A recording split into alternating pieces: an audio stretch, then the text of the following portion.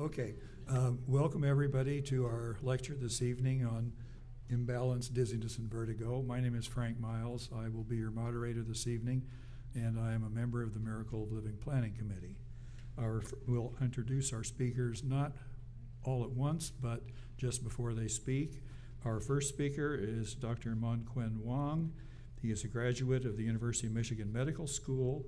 After completing his medical degree, he decided to specialize in neurology and completed his neurology residency and neurophysiology fellowship at Harbor-UCLA Medical Center. He is board certified in neurology and subspecializes in neurophysiology. He is fluent in Mandarin Chinese and in Taiwanese. Prior to entering medical school, he was an engineer, then worked for a Fortune 500 company in Silicon Valley and interacted with customers worldwide. He believes a good physician is a good healer as well as a good communicator. In his spare time, he enjoys reading, traveling, and spending time with family. Dr. Wong.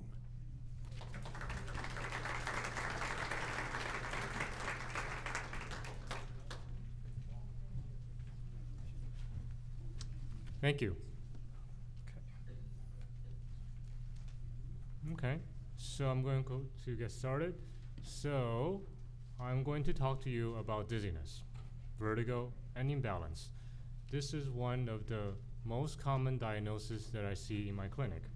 Up to 20% of patients that I see every day come to see me for this particular issue. So today I'm going to talk to you about my thinking process when I see a patient with this particular complaint. I first will get a history from the patient. I'll do some physical exam depending on what the patient is telling me. And also I'll tell you my thinking process on arriving at common diagnosis. So before I start about my thinking process, I want to give you some background regarding where our sense of balance comes from. So the sense of balance in us comes from three organs. One is our eyes, the second is our inner ear, and the third is our joint and muscles. Our brain, louder? Okay. So our brain will incorporate from all these three inputs and give us a sense of balance. In general, we only need 2 out of 3 of these inputs to have good sense of balance. For example, we can close our eyes and we can still stand up straight without falling. And when we're driving, we still remain oriented and not dizzy with just with our eyes and inner ears. So when I see a patient that comes into my clinic, I ask them, well, you have dizziness, but what do you mean? Tell me what you feel. Is it number 1, spinning, rocking boat, feeling of sensation of movement while the environment is not moving? Or number 2, lightheadedness or near fainting? Or number 3, issue with balance, meaning reduce your balance while standing or walking, but you do not feel illusion of movement or lightheadedness. If you have trouble telling me what you feel, it is fine, because about 5 to 10%, they cannot really tell me what they feel. They just feel, I feel dizzy. That is okay. So then I want you to tell me, when you have dizziness, how often do you have it? Do you have it all the time? Do you have it coming and going? Are there any particular trigger that causes you to have dizziness? Or it comes and goes without any particular trigger? And if it comes and goes, how long does it last? Also, when it comes, do you have any other symptoms, such as hearing loss, ringing in your ear, headache, palpitation, irregular heartbeat, or any other symptom that occurs together with your dizziness? So once I have gathered history, then I'll move on to physical exam. So the first thing I'll be looking for is to see if you have involuntary eye movement. And this is what is called nystagmus. So on the monitor here, you can see a patient's left eye. So one thing I'll ask the patient to do is to follow my finger. Look at my finger and follow my finger left and right. In this particular instance, I'm asking the patient to look at the right. So let me show you over here. Okay. So the patient should be looking at the right. However, you see the eyeball moving. The eyeball should be staying still. So this is nystagmus. This is one thing that I'm looking for during my exam. Let me try to show that again.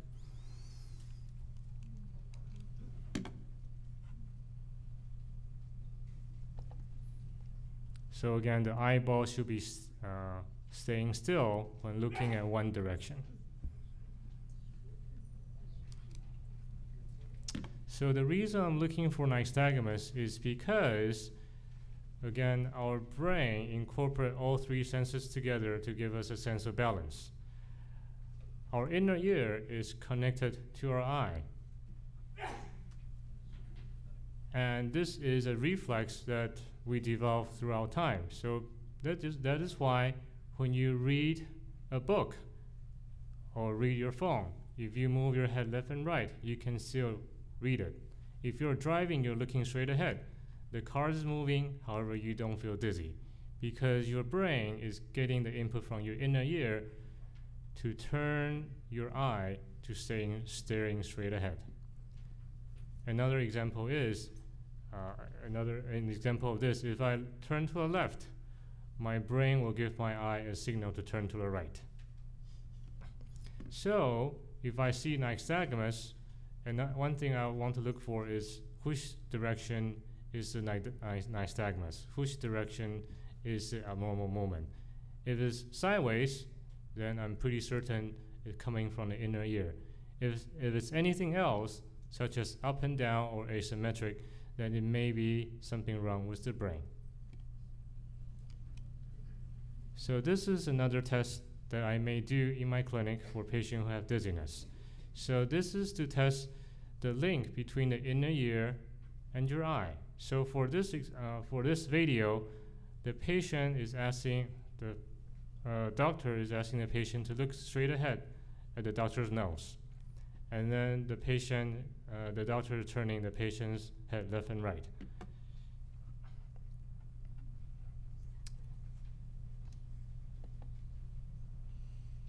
Okay, so you can see that, oops, go back. When the patient's head is being turned, the eyeball moves but keeps staring straight ahead.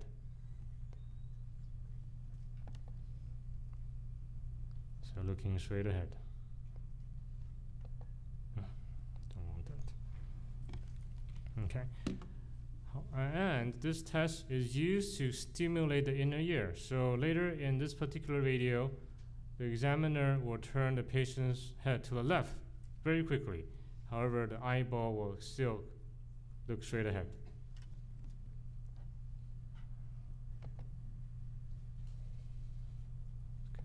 Okay, I can pause. Okay.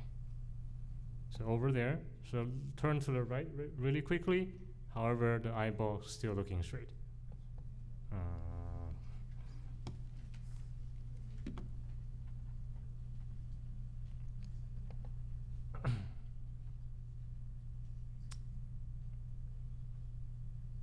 Okay, now turning to the right side, however, you see that delay.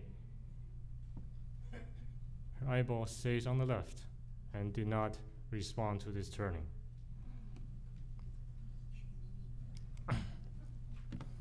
All right, so another test that I may do is called Dix-Hall-Pike exam. This is used to see if you have a problem with your inner ear. And this test is very simply done.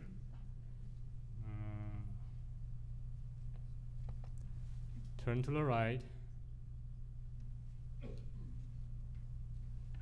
Lean back.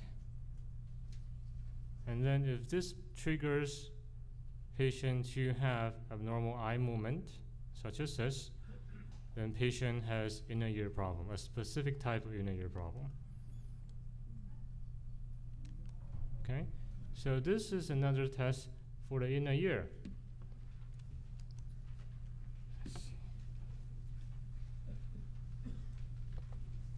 So patient is lying flat, looking to the left, and then the doctor will turn the head to the right, and you see nystagmus, abnormal eye movement. This is for a specific issue with the inner ear. So next thing I may do in my clinic is to measure your blood pressure in 3 positions: lying flat, sitting, or standing. So in this particular instance, you can see that the blood pressure when this patient lying flat, 150/80, that's okay. Sitting up, drop a little bit, that is fine. Now standing up, 110/50. So just with that position change, this patient's blood pressure dropped 40 points. So this patient feels lightheaded.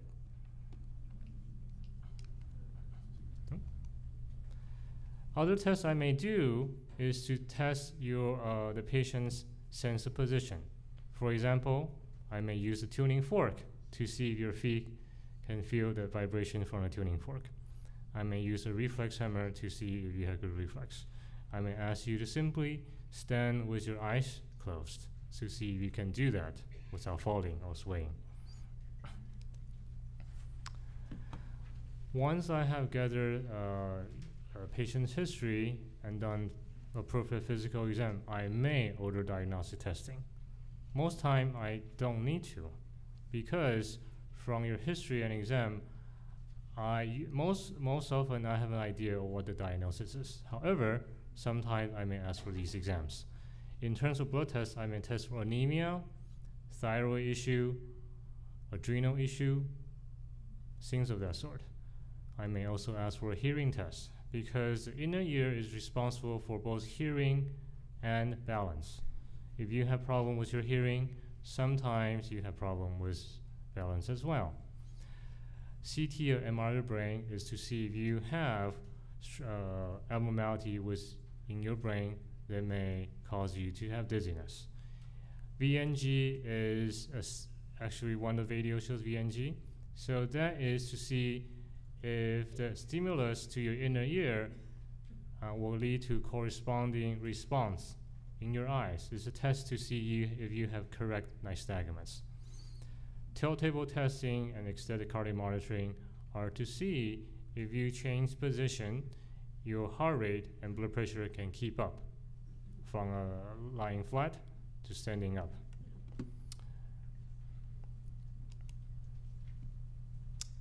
So I'm going to talk to you about some very common causes of vertigo, dizziness, imbalance that I see in my clinic.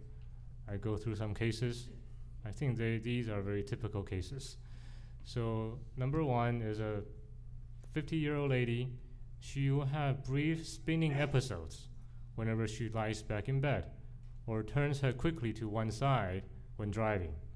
And this started after she has a very minor head injury.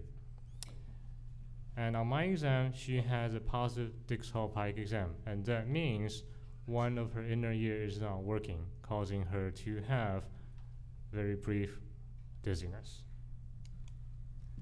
So her diagnosis is benign positional vertigo. It is one of the most common cause of recurrent vertigo. This occurs occasionally, it's very short lasting for seconds, and classically it can be provoked by certain tilting positions. And the treatment is a particular exercise that I ask my patient to do.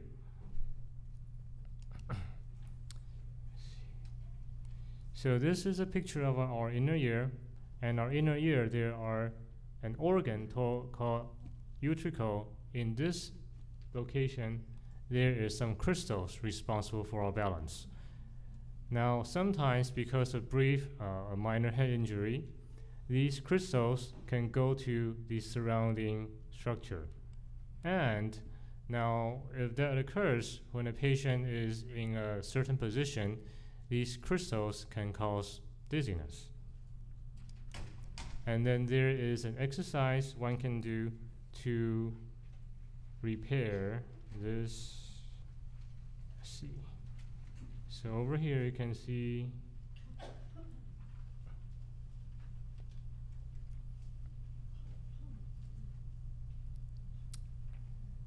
these crystals in a semicircular canal, and this exercise is to reposition these crystals so it falls back to the correct place.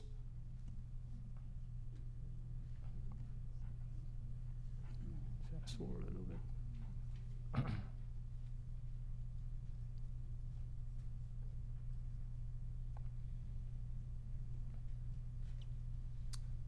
And now she sits up, and these crystals has returned to their proper location. Case number 2.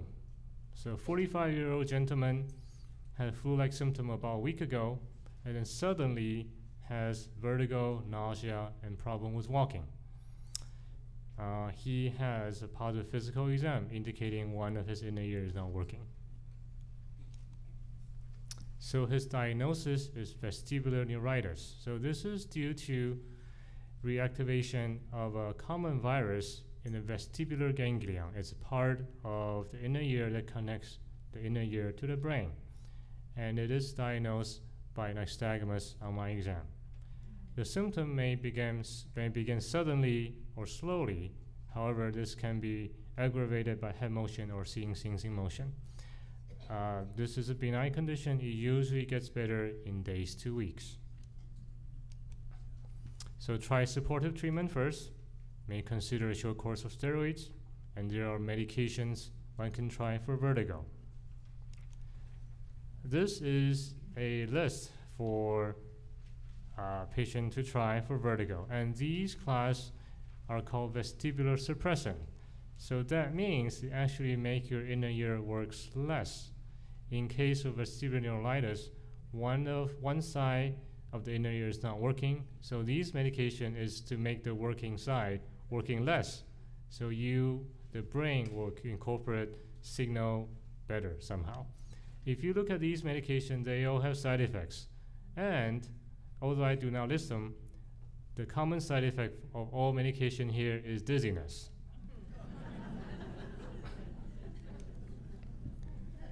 Let's go on the next case. 55-year-old lady has recurrent vertigos, hearing loss in 1 year.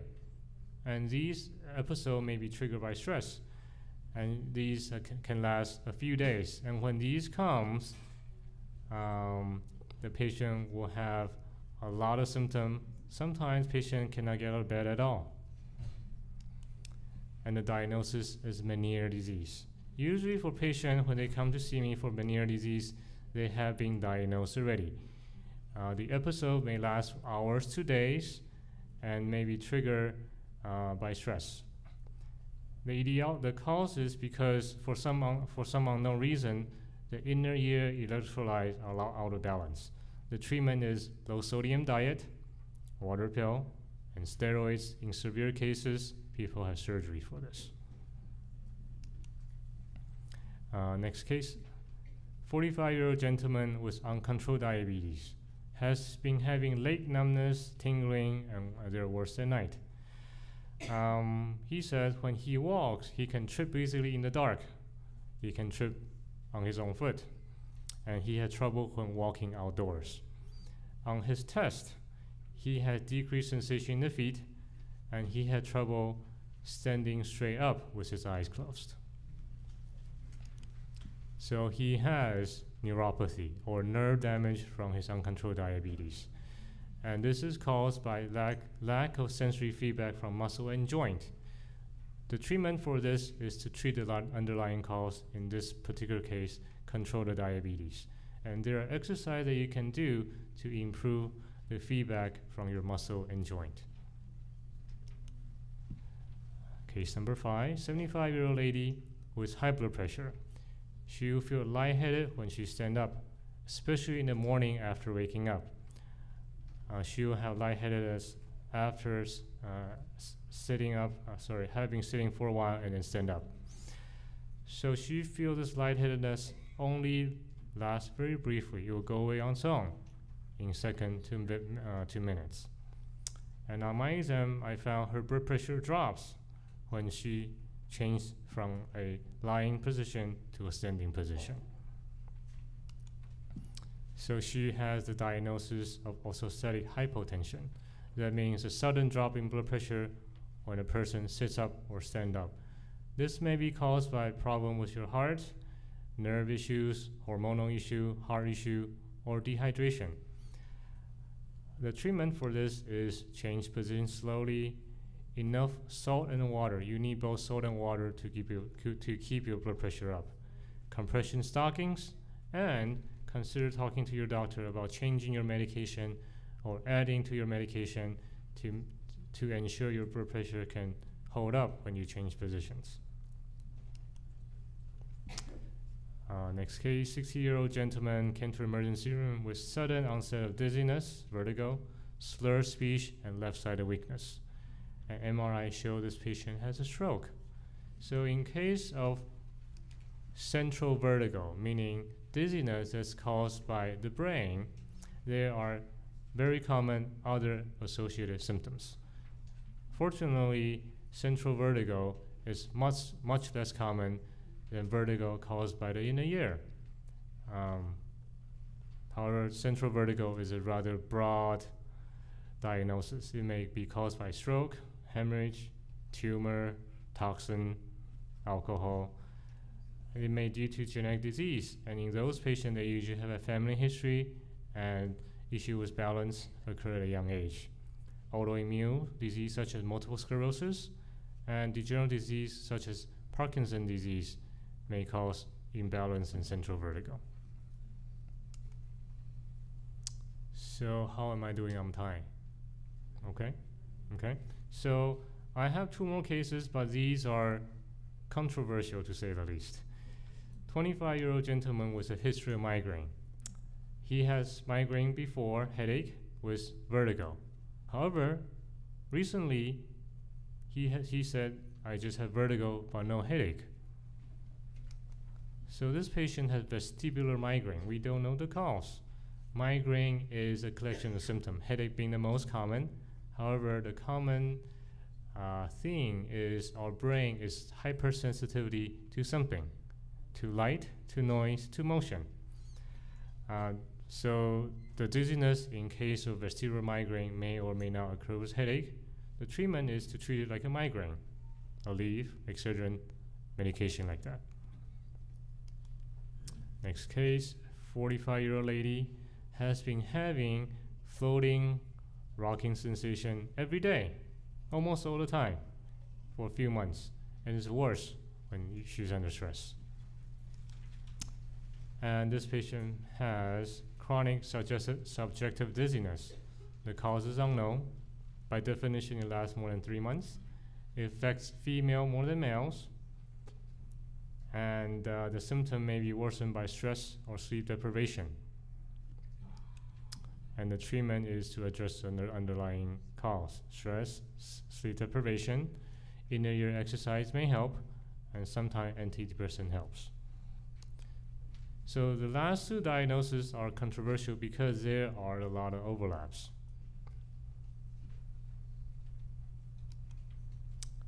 So again, I talk about my thinking process when I see a patient with vertigo. I ask patient, what do they mean when you're dizzy? I do a targeted physical exam, and then based on the physical exam and history, I may or may not order tests for you. And I have go through the very common diagnosis that I see in my patient, in my clinic. Okay, thank you.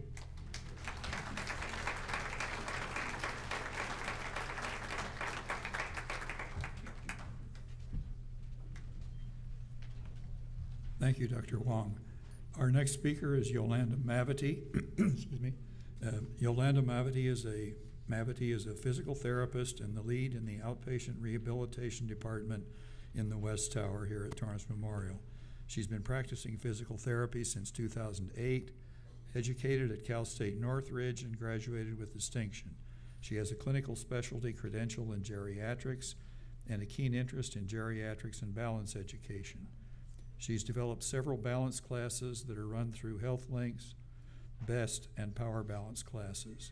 She developed her interest in balance and physical therapy when she was a member of the USA National and UCLA gymnastics teams and enjoyed many international assignments. I don't think she's going to tumble as she comes over here, but she will now talk to Not us. today. Okay. Thank you.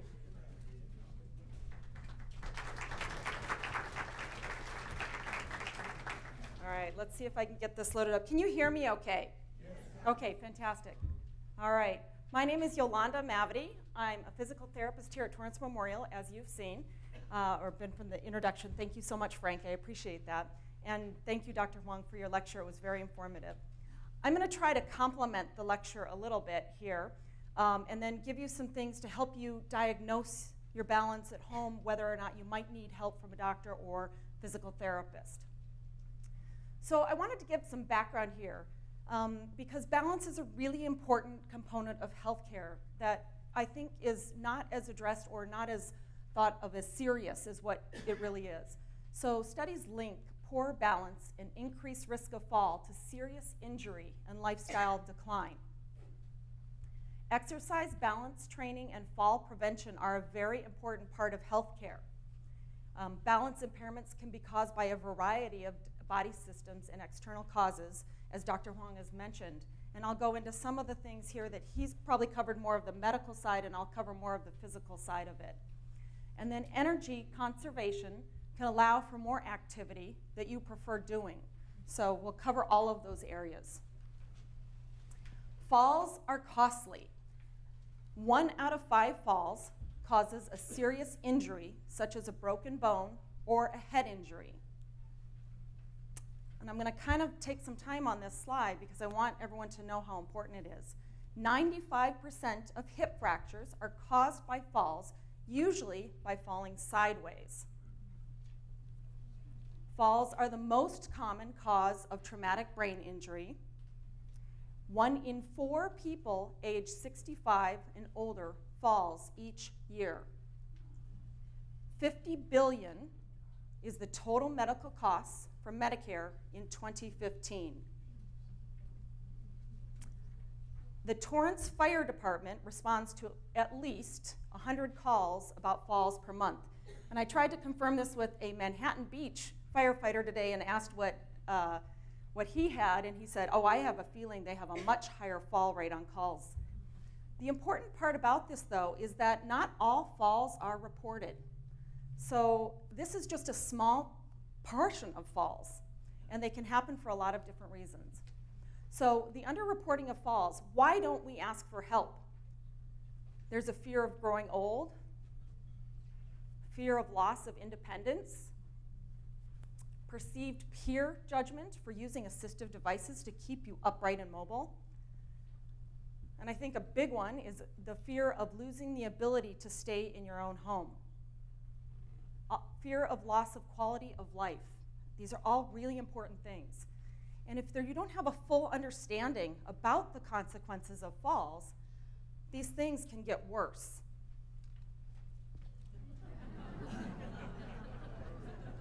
This is my gymnastics background. I had to put her up. She's an 86-year-old gymnast. She is still competing today, and she is not falling right now. So how do we balance? As Dr. Huang said, we use our vision, we use our muscle strength, vestibular inner ear, we went through that. Proprioception, that's the knowing where your body is in space. If I close my eyes and touch my nose, how do I know it's there? The skin and the muscles stretch behind me. I have experience. If I were to cut off my finger and try to touch my nose, how do I figure that out? That's where we can figure out how we know where our body is. And then another component is brain and memory. It's a manager of all systems. And I know we had a couple of people out doing handouts. One of the things I really like is memory games, because when I'm walking down the street, I have to remember that there's a curb here or a crack in the sidewalk, because otherwise I can trip and fall on it.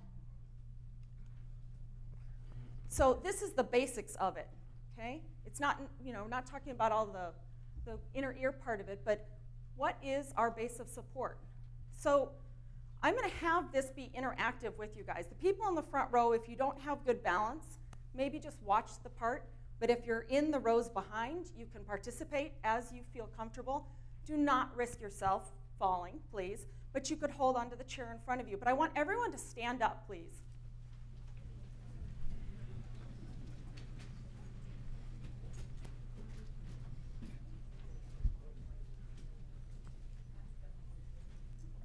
I want you to look at your feet now. Okay? Some people are kind of like this. Some people are a little like this. Everyone kind of has a different, I have some people that have an assistive device like a walker or a cane. That is your base of support. You draw a circle around your feet and or your assistive device. This becomes our base of support, right? So if I draw a circle around my feet, that's it, okay? You also have a center of mass and gravity. You can sit down now. The center of mass and gravity is located generally right below your tummy, your belly button. And when that mass goes over your base of support, you fall, okay? This person's still balanced. So you can see the center of gravity here, and that's the base of support of this person walking. But if it exceeds it, that's when you're going to fall. This is one of those lateral falls that causes the hip fractures. You can see the person kind of in that skiing pose. It looks like I'm going to fall over right now, right? I'm just about to exceed my base of support, and I'd have to take a step. So when we talk about it, some of you have this wide base of support. That's a strategy so you don't fall, right? And that's not a bad thing to do, but that's one of your first signals that maybe your balance is a little bit off. When you use the cane or the walker, that can help in a couple of ways. If I'm using the cane, that increases my base of support. I have a tripod here right now. It also tells me where the ground is. My hand is touching the cane, and we have very sensitive receptors in our hands. So you don't have to lean really hard on the cane, but it can tell us where the ground is. And it can make sure, oh, okay, I have to keep going. So it can just be something that gives your body information. Okay. So some of the first things that you can use to assess whether or not you need to see a doctor like Dr. Huang or come in for physical therapy are these. Do you furniture cruise? Do you touch everything that you're using? The walls, the chairs, right? Those are assistive devices. That is a clue that you might have a balance problem. And that's something you can probably get help with. Do you have a fear of falling? Just having a fear of falling makes you at risk for fall. So those are, again, things we can practice. We're going to go into some of these tests in just a minute, so you can also do some more self-diagnosis. But what I want you to do is pull out that questionnaire that I handed out at the very beginning. It's the STEADY questionnaire. I don't think I have one in front of me. I know we handed all of them out. Anyway, it's a big questionnaire. I want you to look at it. You don't have to fill it out right now if you don't want to. Looks like this.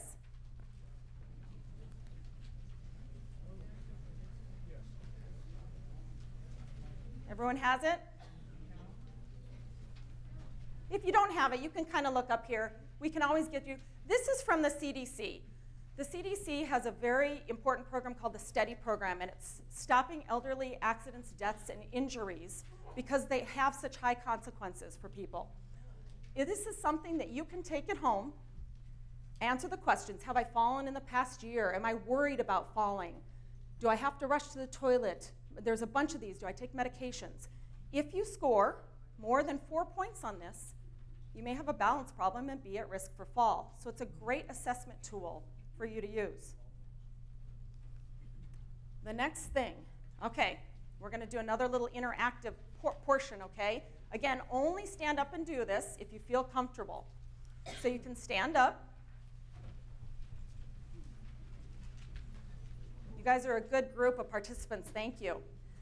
The first way you do this, and you do this at home, again, always be safe, is you try to stand with your feet together. If you can't do that right now, just leave your feet a little bit apart. That's okay. We don't want any falls here, okay? Can you do that, right? And you see how long you can hold that for. The next one is to move a foot a little bit in front of you. Can you do that? Okay. And I would say try to do that for at least, 15 to 30 seconds. You don't want to neglect the other side, so put your other foot in front. We self-select the side we like the best. So I see a couple people kind of wavering right now, and that's important. So the next one's really hard. So please, again, don't try it here. You can try it at home. And I'll show you here. You're going to put one foot in front of the other. Now, that changes our base of support. It makes it very narrow, right? And don't tip anybody else over, you guys, okay? If you can't hold this position for more than 10 seconds, you're at risk for fall. You have to be able to test the other side too, because you can see that you have weaknesses in your body. We're not going to do the standing on one foot this time. That can come at a later lesson. But that's also a very good thing. One thing I do is I practice balancing. I brush my teeth standing on one leg. And sometimes I try to do it with my eyes closed. Oops. All right. So this is another test. I didn't put it in there, but this is something you might find if you come into a physical therapy clinic where we'd ask you a bunch of things. And what I really like about this, you may sit down. Sorry, I'd have to tell everyone that, huh? What I really like about it is it makes you think about what might cause a fall or what's difficult. And that can tell you, oh yeah, I'm not as confident as I was. And this asks you, how confident are you that you will not lose your balance or become unsteady when? The first are pretty easy here, like walking around the house, walking up or down stairs, standing on your tiptoes to reach something above. Then it gets down to, and I really like this because I talked to my husband about this. I think that he needs to work on his balance a little bit, but don't tell him. Can you get onto an escalator? Do you hold the handrail? Right? Have you ever tried to do it holding a bunch of packages? That's a question on here. That's scary, right? So those are things that go away as we age because our balance becomes a little more impaired as we age. All right, I have a volunteer that I'm going to have come up for the next few minutes here. This is Trevor, everybody, and yes, I did pre-screen him. Have a seat here, Trevor. Okay, so on this one, it's the Kind Up and Go test.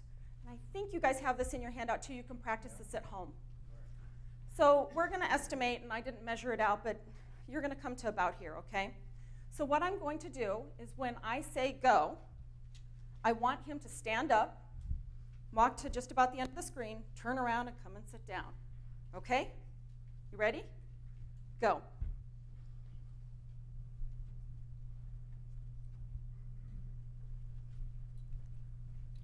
Yes. Beautiful. That was 8.83 seconds. So on this one, anybody who takes more than 12 seconds will be at risk for fall. I like this test because it's a really functionally based test to make sure that people can get up and move around and not be at risk. The turning is complicated. The getting up and down is hard for some people. But it's a really good test to know how that might work for you. Okay. This is an activity, and I was going to have us do it, but I think I'm just going to have Trevor do this one, okay? All right, are you ready, Trevor? You're probably in for more than I asked you to do initially, but that's okay. Maybe I'll pay him some money later on.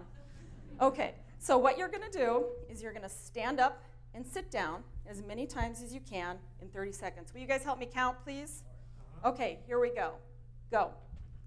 1, 2, 3, 4, 5, 6, 7, getting tired, 8, 9, 10, good.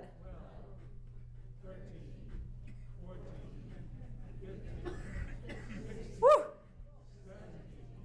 15, 19, and stop.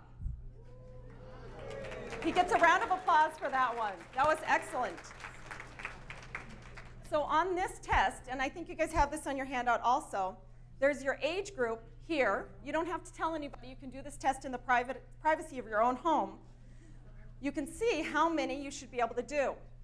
For the age group of 60 to 64, women should be able to do at least 12, okay? So you can go through that. And what I always tell my patients is I want them to shoot for the younger age group. So always keep this kind of functional balance in when you're trying to stay steady. Are you rested? Okay, so I'm going to give him one more chance to rest here for a second. There's other testing that we do in the clinic that can assess for balance problems. Sitting to stand, this is the Berg balance test, and I like that it brings up standing with eyes closed, right? And Dr. Huang brought that up. If you can't stand with your eyes closed, then there may be another system that's not operating properly. And so that's important. We will notice that, and if we think you need a vestibular evaluation, we'd send you to Dr. Huang, or maybe get a prescription for physical therapy for that. It talks about other things, turning around, looking behind your shoulder, reaching for things. These are all higher risk balance issues. And the tandem stance like we did in the 4-stage balance stance and the single leg stance. So these are all things we can test. So now we're going to do this one. This is a standard tool that we use in the rehab department. So I'm going to show it to you real quick. It's very easy. Please stand up. Good. So what I'm noticing is his legs are touching the chair. He probably doesn't need to, but that can be a source of support. His feet are pretty close together, so that's pretty good. Now put them all the way together. Good. Close your eyes. Whew, he did it. Good job. Open your eyes. Okay. Put your feet at a comfortable stance now. I'm going to push you. Don't fall, okay? And he did great on that. Turn around in a circle, please. Good. Then we will also watch him walk. We've already seen him. You can go ahead and walk. We already saw him walk for the other test, and then turn around and come back and sit down.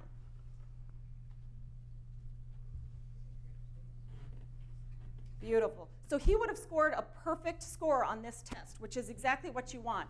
But sometimes people have trouble shutting their eyes, or they'll have to stand up using support. I know a lot of people who need to use their hands when they stand up. That can mean that you have muscle weakness, and then maybe you can't support yourself when you're about to fall.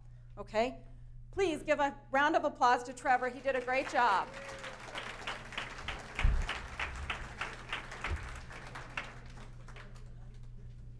The other test we do in the clinic has to do with functional mobility, and we call this the functional gait analysis. And this brings in a lot of components, again, that Dr. Huang brought up as far as turning heads and other things. So this is a 20 feet runway, if you will, and this is about a foot apart. So what we're doing is we're looking for how fast can you walk this? If you can't walk it in 5.5 seconds, then you can't cross the street before the hand signal goes off. If you can't change your speed going fast and slow, if you can't turn your head, when I'm going to the grocery store, I need to be able to turn my head as I'm walking around. So those can be vestibular systems. They can also be imbalance related to neck problems. It talks about narrow base of support. It talks about doing a pivot turn. I've had people fall when they went home and they forgot their keys and they turned and they fell quickly, because they were going too fast. So anytime we have this, a score of less than or equal to 23, means you need to use an assistive device in the community. I have a lot of patients, probably especially my male patients, that don't want to use a walker or a cane because of this perceived peer judgment. But if it's going to keep you safe, you should use it. It's going to make you move more and get out more and do more that you can do in the community. So don't be afraid to use that, at least temporarily until we can train you, or long term to keep you safe. So, can we practice? Yes, we can practice all of these things. You could use any of these tests or measures to practice. The 4-stage balance test is a great way to start. I can stand with my feet together and practice that until I get it down pat. Then I advance as I feel comfortable. Always use safe environment. Kitchen counter is a great place to use. You may be, I'll do my balance test while I'm cooking my lunch. I can stand tandem and be cooking or doing something. Use a bed if you're worried you're going to fall backwards, or ask for help. Always make sure that somebody's around you to keep you safe. So I like this too, again. So anybody over the age of 60 who's doing a beautiful yoga pose like this is wonderful. So she has her center of gravity over her base of support. And I wanted to talk really quickly about posture. And I always make this joke, I love it. But posture, number one, it allows for your vestibular system to be in the right position so that you can balance properly. I once had a patient who, walked in like this, and I said, do you have any mirrors? Do you know what your posture is like? She had no idea, and so I got her upright. She goes, wow. And I tease my balance class. I say, why do I care about posture? What's important about it? And they give me all those answers about vestibular, and I can see things better and all that. And I said, no, it makes you look younger. So it does allow for all of these things, though. It can help your brain communicate with your body better. It can using proper posture can allow for better gas exchange from your lung, better circulation from your heart. So you always want to really try to work on your posture and really get out of the posture that's forward like this. So there's other obstacles to good balance, and we've talked about a lot of these. Multiple medications, blood pressure like orthostatic hypotension, joint pain. Joint pain can actually inhibit muscles, or if you have meniscus problems, things like that, that can make a feeling of giving way. So if you do have joint pain, you definitely want to be assessed for that. And then you can get physical therapy to treat that. There's also muscle weakness and deconditioning. We see patients who are being treated for cancer. They may have peripheral neuropathy related to cancer medications and other things. And so we can help them strengthen the other senses in order to help with their balance. And then multiple diagnosis. Maybe you have a couple things going on. So that's all something we would work on your balance for. So what can you do here? Well, there's balance testing that we do at Torrance Memorial. You can either do it through the classes that are taught by the therapists that work in our offices. You can ask a doctor for a prescription, or we have community classes like they've had a lot of the flyers out in the front. So I just wanted to let you know that we do formal assessments for this. So if you ever need it, let us know. We will help you. They do it through HealthLinks. You can make appointments to do it. Or if you're just wondering, have your doctor give you a prescription and we'll test you in the clinic. The CDC, I love their recommendations because they talk about exercise and all these other things, but one of the things they recommend is balance exercise 2 to 3 days out of the week. So that's another thing that you want to do. So the rehab services at Torrance Memorial, we're always here to help treat risk of fall. You do need a doctor's prescription, as I mentioned. We do accept a variety of insurance, and then balance is assessed as a part of every treatment we do. We watch how you walk in and we see if you're at risk for fall. We do treat all these diagnoses, as we've talked about before.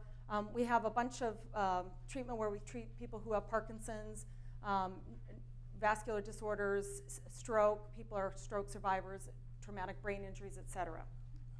Oops. So here's some of the community programs that we offer through HealthLinks to help treat your balance. So we have a beginning balance class, and these are all taught by licensed therapists. We have a fall prevention class. We have the best and the power balance class. Those are 2 classes that I started and my colleague has taken over, but these folks are so motivated and they come in and they learn a lot and their balance improves. We give exercises that are all related to different aspects of balance. Head turns, eyes closed, walking with a narrow base of support. So all of these things are covered. The beginning balance class really talks about how would you do curbs and stairs, how should you organize your home, getting away area rugs or making sure things are well lit, making sure you have something if you're a furniture cruiser that you're going to make it so you don't trip or fall. The intermediate class is the best balance class, balance, endurance, and strength training. And the last 2 classes here are set up in 8 stations, and each station focuses on something that's related to balance. We do, for the best balance test, require that Tenetti test that I showed you. But if you score a certain level, then you're definitely eligible to take it, and it's a great class. And then the advanced balance class, this is really designed for somebody, probably like Trevor, who can get around in the community without an assistive device or just maybe a single point cane, but just notices his balance is getting worse. You want to keep whatever balance you have. And these are all taught by licensed therapists. The last thing I kind of wanted to go over, and I tell my patients this a lot as we're going through things, you want to look at the energy conservation in the 5 Ps. And I'll go through these real quickly, but planning, pacing, prioritizing, positioning, and pursed-lipped breathing. So planning, you should take a look at your day in the morning or your week and see if you're lumping together things that are very physically demanding or mentally demanding, and maybe you want to spread them out. Let's say I have 3 doctor's appointments in the morning, but I still need to grocery shop. Well, I'm going to be carrying groceries at the end of the day, and maybe that's not my strongest time. I don't have my hands to help you. I can't use my assistive device maybe then. So maybe you do the 3 doctor's appointment and then go home and pay the bills and go grocery shopping tomorrow. It's okay to revise your plan too. You may have something that comes up that just really makes you tired, either mentally or physically. Take a second, see how you're feeling, and then revise. Also, find locations where you can sit and rest if necessary. I have a lot of patients who have difficulty exercising because they need to sit and rest in between. Sometimes I tell them to go to the mall. There's benches every 50 feet or so, and that's well lit. There's no tripping hazards. If you go early in the day, there's not many people there. So there's lots of things you can do for that. Pacing. Take enough time to do each project. Don't say, I'm going to go to the grocery store in 30 minutes, and then I'm going to go mow my lawn, and then I'm going to clean my garage out, and I'll get that done within an hour, right? You have to know how much time it's going to take. So make sure you don't rush through it. Avoid multitasking when you're fatigued. That can cause falls also. Too many things going on at once. And then, again, pace everything and plan it throughout the day. Prioritize also. So, again, everybody's different in when they're strongest. So sometimes I have a patient that say, I'm best in the mornings. That's when you do your physically balanced, challenging things, like the grocery shopping, like the things, the gardening, whatever it is. Sometimes you're better in the afternoon. Do those things at the time that your brain is best, right? And avoid doing complicated tasks when you're stressed or mentally there's too much going on, because again, falls can be caused by that. And then consider delegating tasks that aren't important to you. Sometimes you might say, I can't get my house clean because I just get too tired. Maybe it's time to hire a house cleaner or somebody to help you. Maybe it's time to hire someone to mow the lawn for you. Just say, don't do the roses, I want to do the roses. That, you have to choose those things that are most important for you. And then positioning. When you position things in the kitchen, for instance, put them at a place that's easy to reach. And this is one of those things, why would we care about where I would position something? Well, I get patients that have problems getting their shoulders past here, and they have to lean way back to get something high up, and they fall backwards. So you want to have something positioned where you can easily reach it. I don't want to have to stand on a chair and risk falling to get something out of my highest cupboard. But maybe I ask my son to come over to, hey, can you get this out for me? Keep yourself safe. Don't risk a fall because the consequences are high. And then pursed lip breathing. I think this is just important because it really helps with proper gas exchange in our lungs. You smell the flower, blow out the candle. It allows for a longer exchange coming out so that you have pressure in your lungs to have better oxygenation. Oops. If you have any questions, call us. And I had to say, these are my kids that helped me through this whole process. Sean and Connor, I think they're so cool, so I had to show them. Thank you, everybody.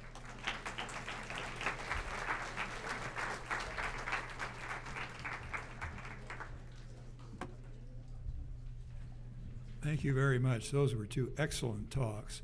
We will now have about a 10-minute break.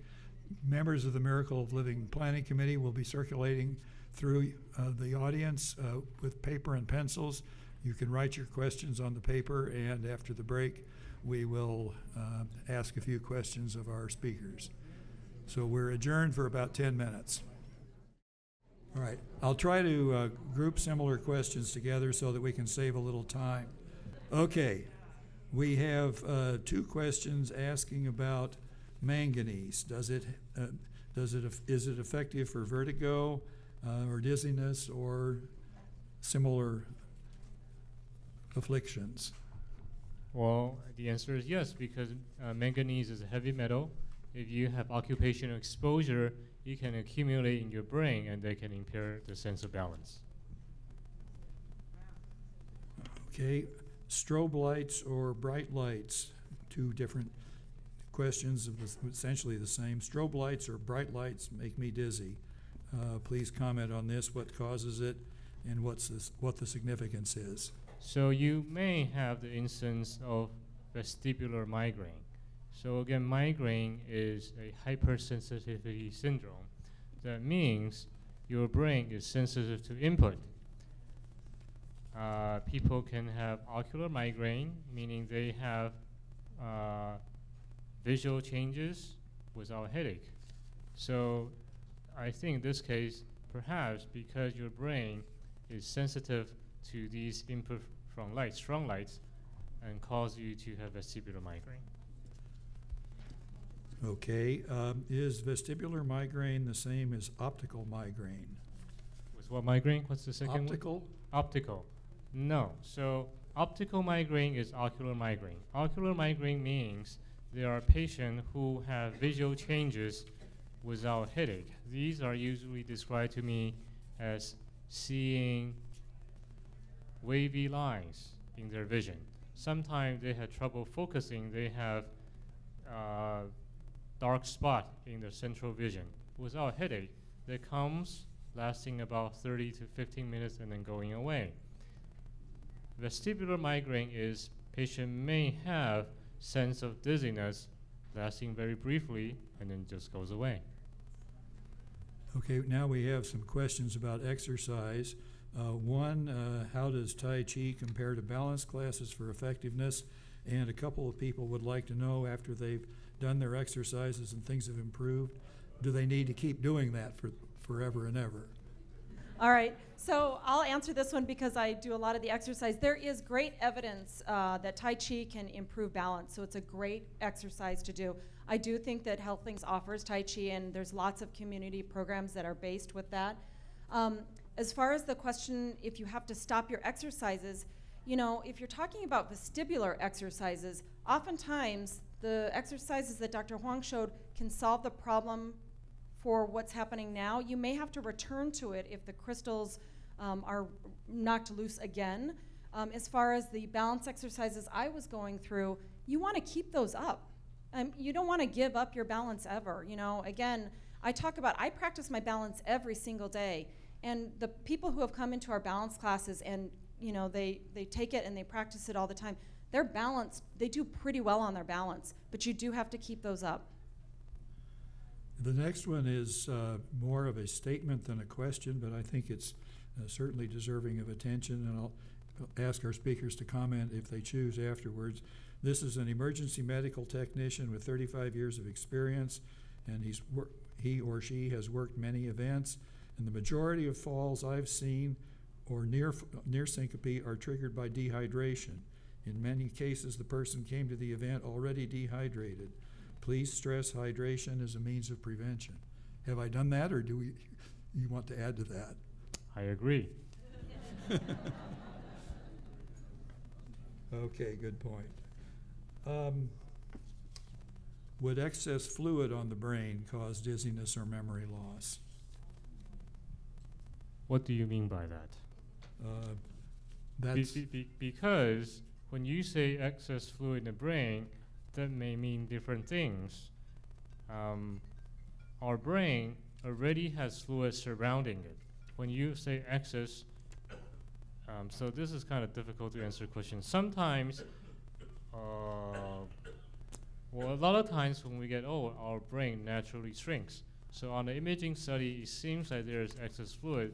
In actuality, there is not. It's just there's more brain shrinking, make it seem like there's excess fluid. And then there is a rather uncommon condition called normal pressure hydrocephalus. And this condition generally causes problem with memory and problem with balance as well. However, that's a rather uncommon diagnosis. okay. Now, Dr. Wang, have you got some handouts in the back? I don't know whether, because there are some people who would like to contact you. And also, can Kaiser refer patients to you? No. I'll make a comment about the handouts really quickly. I think in the beginning they said we were running out of handouts and that they, tell me if I'm wrong, they would mail to you if you got your addresses. So if you didn't get a handout, go see Mary in the very back and give her your address and she will mail you any handouts. Okay, next, does ringing in the ears affect balance? Not necessarily, because our inner ear really consists of two organs. One is a semicircular canal, and these are for motion. And there are labyrinths which are responsible for sound. So if you have ringing in your ear, you may not have problem with balance. Does oral calcium have any effect on inner ear crystals? Oral calcium? Supplements. Supplements. Okay, I see. So if we're talking about the diagnosis of benign positional vertigo, the most common reason why these crystals become loose is because your head bumped something. You fell. Sometimes even maybe minor things like I opened a cabinet door and it bumped my head. However, these crystals in the utricle, they rest on a bed of jelly-like substance.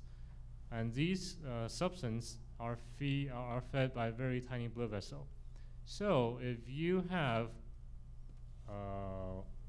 small vascular disease, such as high blood pressure, diabetes, cholesterol, it can cause these gel-like substances to have damage, and this crystal will fall away. Another theory is these crystals are actually bone-like material. If you have osteoporosis, you are more prone to have these crystals falling off in the wrong place. What would you recommend for a person who has no symptoms but is going on a cruise and is perhaps counting on getting dizzy? I'll answer that question. You should practice your balance now. You should practice standing on one leg or practice at a counter. Anytime you can strengthen your muscles and your system to balance better, you're going to balance better when you go on a cruise.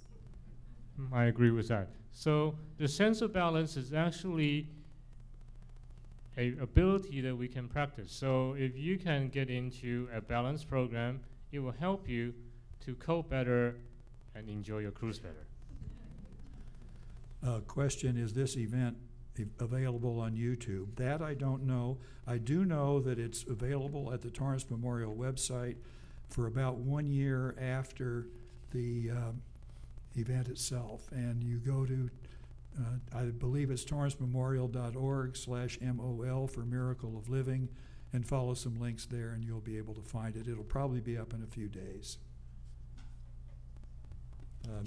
Could you give some examples of exercises for neuropathy? Yes, so for patients who come into my clinic, well actually, I'm happy to answer this question. We have lots of patients that come in with neuropathy. It means that your senses in your feet, you can't feel them quite as much as before. And then you have to really strengthen your muscles and your other senses to compensate. So when you're walking, you're going to want to use your vision to look down at the ground because your feet are not necessarily going to feel what is happening. If I'm walking on grass, for instance, versus concrete versus carpet. So if you can strengthen and say, okay, I'm going to look down, and then of course you want to strengthen your memory because you need to be able to remember these things. You know, I don't want to trip over the curb that I can't feel, but if I look at it and remember it, I won't trip over it. So all of those things, vision and then inner ear, you can even strengthen the response of it. So for my patient who come in with balance issue due to peripheral neuropathy, I tell them two things, basically what you said. Look before you go, and be mindful when you walk. If an inner ear crystal can be repositioned by rolling your head around, what keeps those crystals from being displaced when you roll over in bed at night? Oh, actually, the answer is nothing. So that means once you have this particular condition, they're prone to reoccur. So just practice those Correct. head movements. Maybe we've covered this. Please give examples of exercises for peripheral neuropathy. I think we covered that in the last question. Let's see.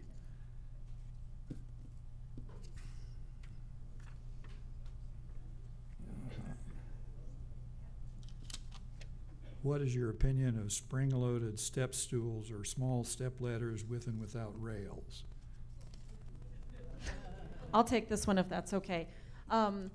I would be very careful about going anything that's going to be spring-loaded, and I'm not sure if that was a joke or not, but you want to be able to hold on to something that you're going to do. You want to make sure that you don't have a fear of falling.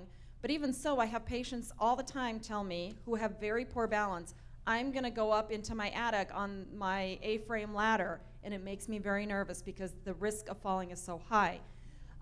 So you always want to make sure you're doing something very safely, and I wouldn't do anything that's going to make a ladder move or not move. You want to make sure you're holding on to something with your hand. If you have any kind of hand problems, though, you could lose your grip and also fall. So, you know, when in doubt, ask for help. I'm okay normally, but lose my balance when getting up at the night to use the bathroom. Comments? So in this particular case, there may be two issues. So one is peripheral neuropathy, nerve damage. So we saw when you're getting up in the middle of the night, the room may be dark, so you don't have the visual system to help you to tell you where the floor is.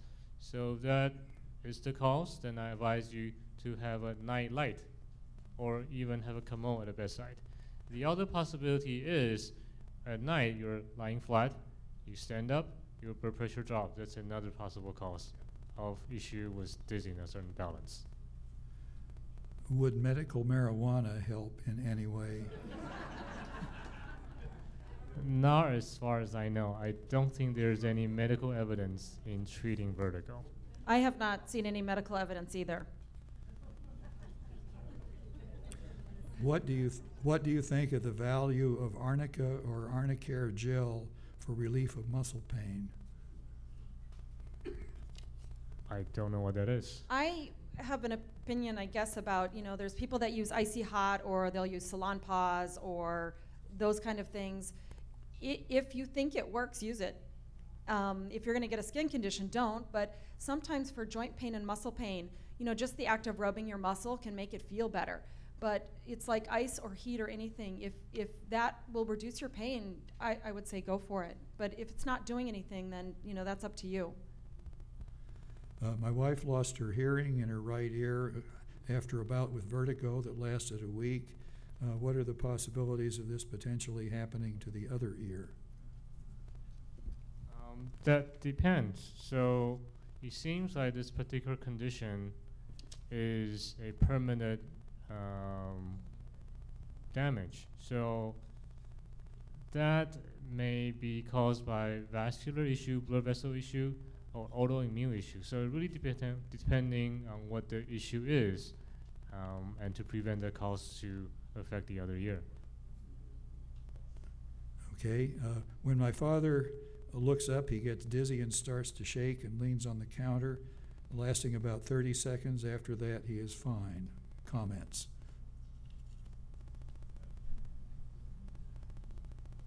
Well, I think I'll refer him to see Yolanda. Sometimes you can get up fast, and that could be orthostatic hypotension, or sometimes you can get up fast and your joints can be very stiff. If your joints are very stiff, that can cause pain, and that could cause shaking also. So, you know, he may want to just do some seated range of motion exercises before he gets up, but absolutely refer him for medical treatment if that's something that would cause a fall. The next question refers to contact lenses, but I think it could just as well apply to regular glasses. What about when you get your prescription changed? How does that affect your balance? Well, so with a prescription change, you may have trouble with perception of depth. So that means you may have to learn again how to judge depth, meaning where is the step? Is this step going to be correct? Am I going to trip over myself? The other thing with vision, and I've experienced this myself, if you have bifocals, trifocals, or progressive lenses, when you look down, that's sometimes through the part of the lens that's going to bring something closer so you can read it. And it can make you trip because all of a sudden you're looking down and it's a different lens than what you're seeing. So the eye doctors usually say, you know, take your glasses off or use the handrail when you're going downstairs because that can really cause a fall also. Okay, the next question about the condition of lightheadedness when rising up from a sitting or a lying position, assuming that the blood pressure drops to cause the condition, but would extended aerobic exercises help this condition? Perhaps.